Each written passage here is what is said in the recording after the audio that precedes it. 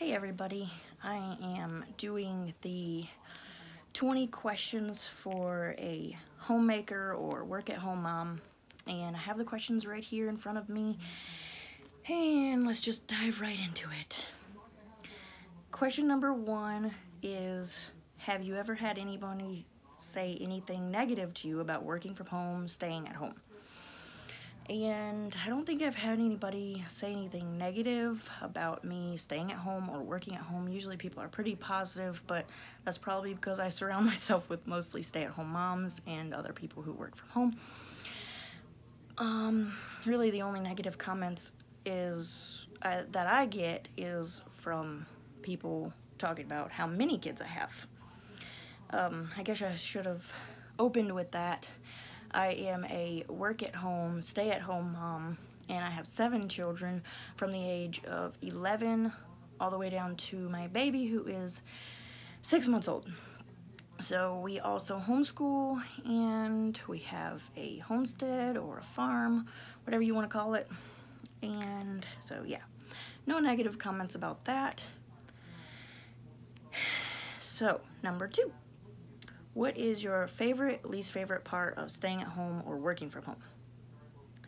They probably really tie into each other because my favorite thing is always being at home with my kids and knowing what they're doing and being able to have a say in everything. But also my least favorite part, because when I'm working, it's really hard for me to get away and work. So I'm always like overrun with children while I'm trying to work because I work at home. I have me and my husband own a archery business, and so he makes bows and I make quivers and arrows and all that awesome stuff. So what is my favorite, least favorite chore? My favorite chore are the animal chores, probably. I like to walk around my farm and see all my animals, check on the garden, all that. And then my least favorite is probably dishes, and that's why my kids do them. Number 4 is, what time do you wake up and go to bed? Well, it's like 12:30 a.m., so I'm not in bed. I go to bed pretty late sometimes because I like to have quiet time. And what time do I wake up? I wake up anytime between 7 and 8 usually. Sometimes 6:30, but usually 7 and 8. Usually whenever the kids wake up, that's when I wake up. And okay, number 5, do you put anything on in the background while you clean, work, cook? It really depends on what I'm doing and when I'm doing it. If me and the kids are tornado cleaning, as I call it, we will put on music, like just kid music for them. And if I'm working, usually I'm watching YouTube videos because that's the only chance I get to watch them. So, number 6, do you get dressed most days or stay in your PJs? Do I ever change into PJs? That's the question, because I usually sleep in clothes, and at some point during the day I'll change into a new set of clothes. 7, how often do you do hair or makeup? I don't wear makeup. I barely ever wear makeup. I usually am wearing a ponytail, and sometimes I'll wear it down like this, but that's the extent of me doing my hair. Maybe sometimes in a braid, but usually it's a bun, ponytail, or that's it. Sometimes down, but rarely any makeup, maybe for a date, and that's very rare until my parents move here. Then maybe we'll be able to do them more often. Right, Mom? Anyways, okay. Number 8, what is your trouble zone? That's a good question. Probably my room. because it's my work room, my sleep room. That's where the clothes always end up when I never fold them. And also anything that's in the house, like when company comes over, it gets pushed into my room.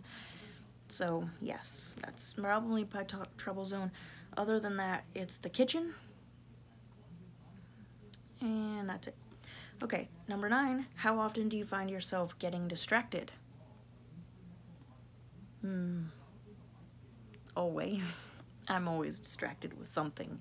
If I'm not distracted, I'm distracted by being distracted. So, yes. Number 10, do you enjoy staying home or miss going to work? I enjoy staying home. The only time I liked working was before I had kids, and then I had kids, and no way, I'm not going to work. Unless if I absolutely had to, then I would. But I don't, thank God. Oh boy. 11, what is your never-ending chore? Laundry, always. I'm sure that's the same for every single homemaking mom. It is laundry, always. Now, we did minimalize clothing because I have 7 kids. The baby obviously has more clothes. The 3-year-old has more clothes, but the 5-year-old up to the 11-year-old, they have around 8 sets of clothing each. That's 8 shirts, 8 shorts, and it really helped on laundry. I have laundry going right now, in fact. I've been doing it all day long. Okay, so now my never-ending chore is definitely laundry. And, I mean, dishes too, but usually we can get away with doing 2 dishwasher loads per day, and then we're good. Number 12, favorite way to relax or have me time. What is me time? I don't know what that word is. Don't have it. Just kidding. I have a once a month mom's night or girls night out with my church ladies. And that is really nice. Other than that, I do chores in the morning when I wake up. My oldest will watch over the baby if she's awake, and then I go do animal chores. If the kids don't help me, then it's me time. Also working in the garden. Nobody likes to weed anything, so it's usually my job. But I just haven't been doing that very often because we just started gardening, so. That could also go in with the never-ending chore because weeds. Okay, 13, how often did your husband chip in? All day, every day. Thank God he stays at home too. We have a business, like I said, and so he is here with me. He goes into the garage to work, but he's in at lunch for nap time. He helps put the little kids to bed, and by bedtime he's also in to help put them to bed, which is big help because bedtime is a cruel joke. All right, so yes, every day, all day, he is here to help. If I need him, I can send the trouble kids, whoever's in trouble or whatever, I can send them out to him in the garage, and it's just really great to have him here. So, 14, if you have kids, when do you find time to do chores? Like I said, the animal chores get done in the morning, right when everybody wakes up. They're usually watching like a cartoon or something, and then the rest of the chores just get done whenever they need to get done. School, I guess, could be a chore, and that gets done usually in the mornings into the afternoon, and then whenever it gets done, it gets done.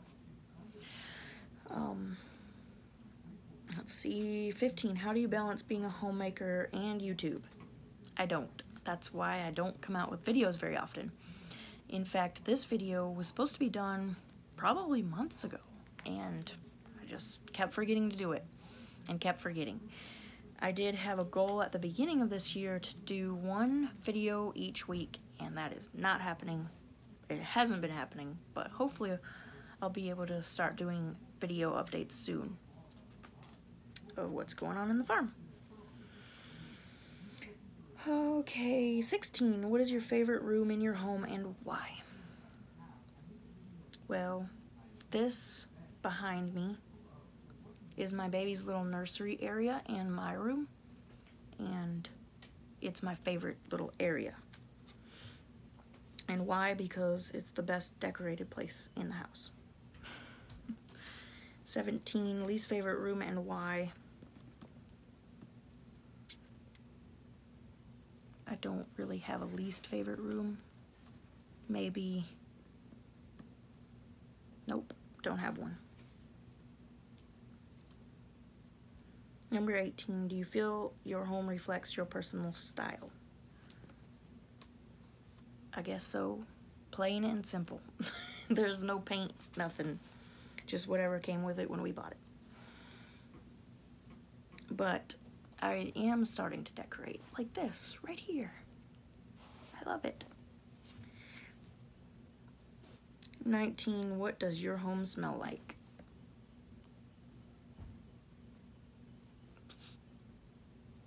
I don't know. Whatever scent I have going on, or whatever. I don't know what it smells like. Ask somebody that visits. Number 20, what is your strong point and weak point in homemaking? My strong point is probably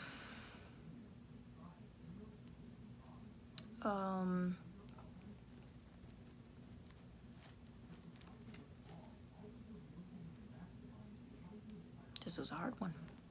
Strong point is probably just always being there. And my weak point is my cleanliness, probably. Well, disorganization, we'll say. Like, there's just clutter everywhere, you know. The laundry's not always done. It's not always perfect, and baseboards are white and all that crap. But my kids are happy, and I guess that's all that's important, right? They're healthy, they're happy, yay! So those are all the questions, and I am going to tag Jessie at ArrowRidge to do this, and I'll put all the questions below in the comment section for her. And I'm sorry for taking so long, Jessie. I asked her if she wanted to do this challenge. I don't even know when I asked her, but it was so long ago. So I'm only gonna tag her because I don't know who else would like to do the challenge, but hey, if you're a subscriber to me and you would like to do the challenge, go for it.